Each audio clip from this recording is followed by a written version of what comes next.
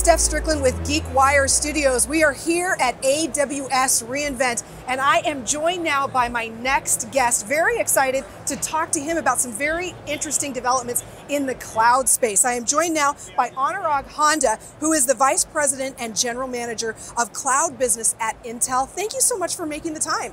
Thank you for having me. Tell me a little bit about what that job title entails. Well, I'm part of Intel, and one of the things that my team is responsible for is supporting our hyperscaler customers and our strategic customers so that we can design in Intel products so our customers are able to best use those products, and then also help their end customers land their workloads on an Intel in a much more optimized way. It's a very wonderful opportunity for me to work with those customers and make a difference for them. I have to ask this as we get into sort of the partnership with AWS and Intel. How many steps did you log yesterday? Oh, that's a good question. I actually logged over 18,000 steps yesterday. At the end of the day, it was very tiring, but it was a very rewarding day, and I intend to possibly up that steps today as I have more time to walk around and have a few other meetings in different parts of the building. It is exciting to see all the ways in which Intel supports some really interesting technological advances. I want to talk about the partnership with AWS. It's more than a decade in the making. Let's discuss that. Yeah, it's been a very rewarding partnership with AWS. We've had over 16 years of deep technological collaborations, co-innovating technologies that are helping our customers join their biggest challenges. And while we're doing it through providing customized solutions while providing a great customer experience for them.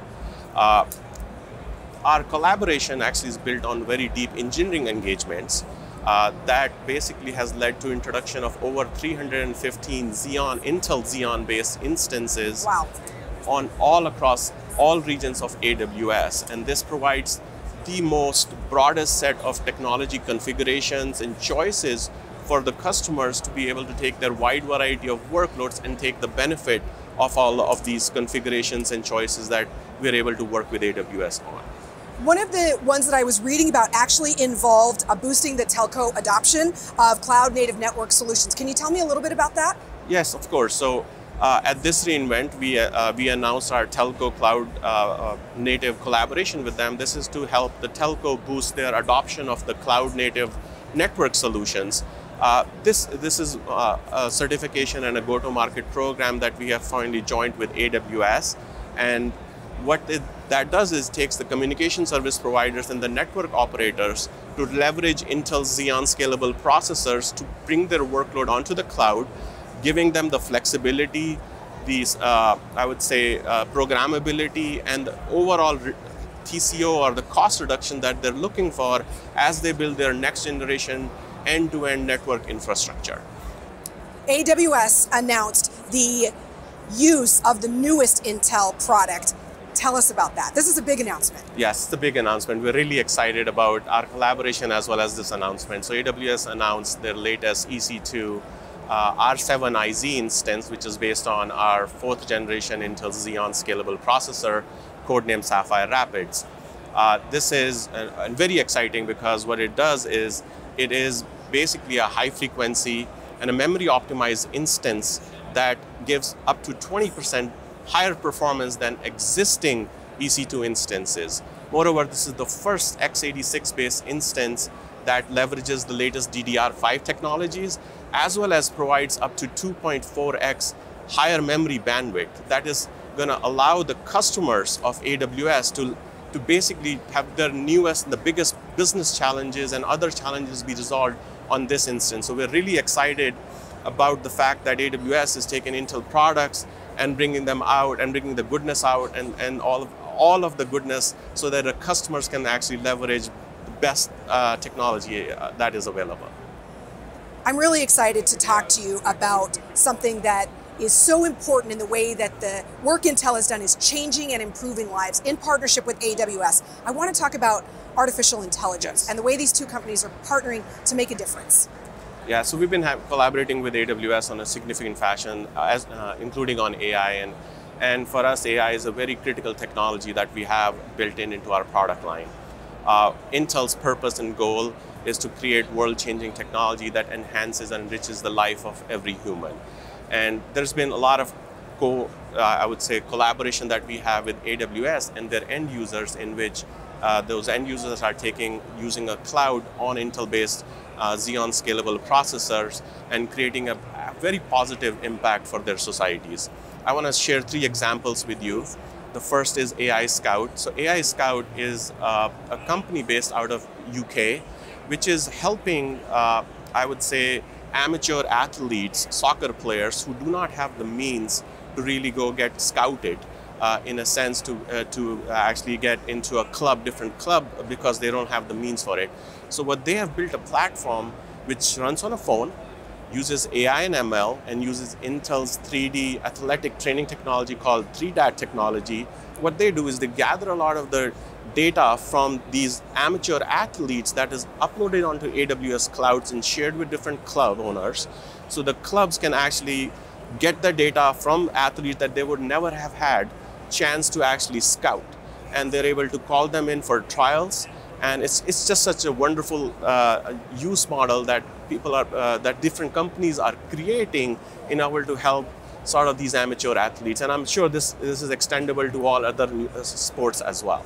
Before we move on to Spark, I do have to make one appeal to you. If you have an opportunity to go look up the video on AI Scout, they profiled an actual gentleman who was playing football, soccer, in the country in the UK, and got picked up and was allowed to go try out and might indeed make a professional football team as a result of the technology. It's one of the better videos I've seen, so definitely check that out. Now let's talk about Spark, which is also, this is very important, by the way. Tell me about that. It's a collaboration with Ronin and the Australian National Science Agency called CISRO. And what this collaboration entails is building AI simulation models to predict the spread of wildfires in Australia. And what they use the data is to deploy the first responders very effectively in order to protect lives, as well as to better fight fires and overall help in the containment of fires, which is very important in saving lives for humans as well as for animals and protecting the environment. Everyone on the planet will benefit from that work, but Australia, obviously the focus, because some of the wildfires there can grow to the size of the state of Florida. So the technology that's being implemented there does make the world a better place, and we certainly appreciate that. Now I have to talk about something that is near and dear to my heart, Peak and Fair Share. Tell me about that. Yeah, so that's a collaboration of a company, AI-based company called Peak. So they're using their AI models and AI techniques to be actually helping Fair Share, which is a charity to give food donations for different parts within the UK.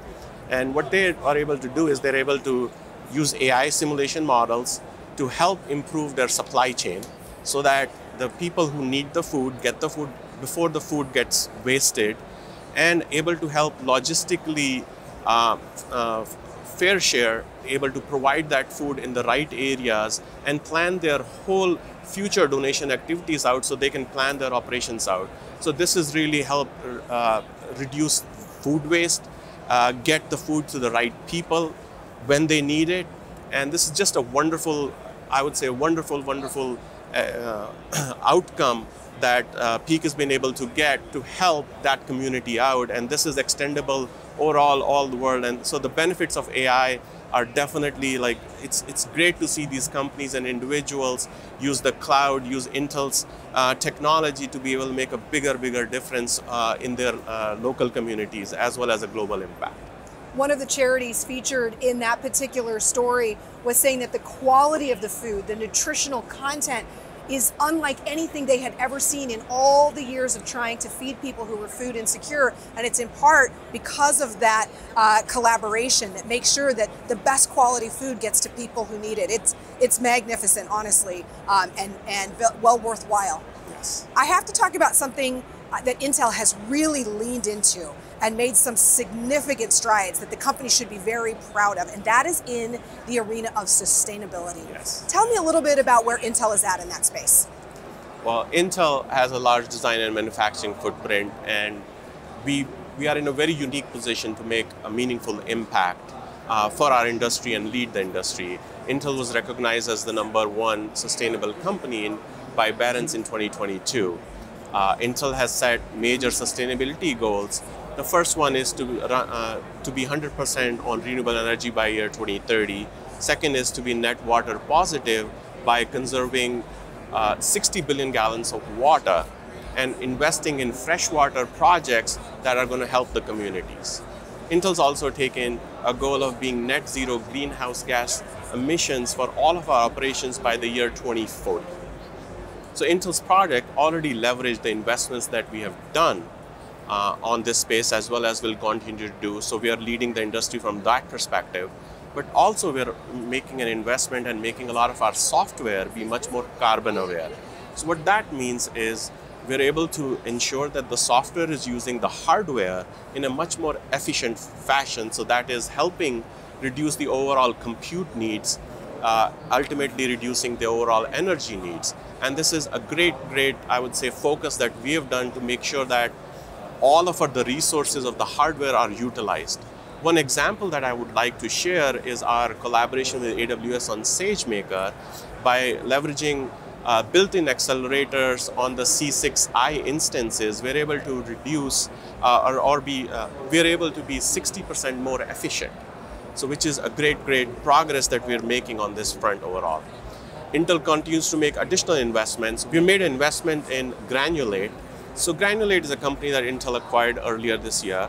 What Granulate does is it actually reduces the compute footprint needs for a workload. So they continuously learn about how compute resources are being used and autonomously are able to optimize the compute footprint, thus reducing power as well as the cost. And some of our customers have seen cost reduction of up to 60% on their compute bills, and it's been it's really impactful for the TCO or the cost savings for a company, as well as reducing the compute footprint and thus saving power. What an exciting time to be in your role at the company. It is. I feel I have the best job in the company. It is very exciting, and the collaboration that we are seeing with AWS is just phenomenal. Our depth and breadth of our collaboration, we're so excited about that. It has been an absolute pleasure to have a little bit of your time today. I know you have so many meetings to get to. Thank you so much, Anurag Handa, the Vice President and General Manager of Cloud Business at Intel. I'm Steph Stricklen with GeekWire Studios. Thank you. Thank you.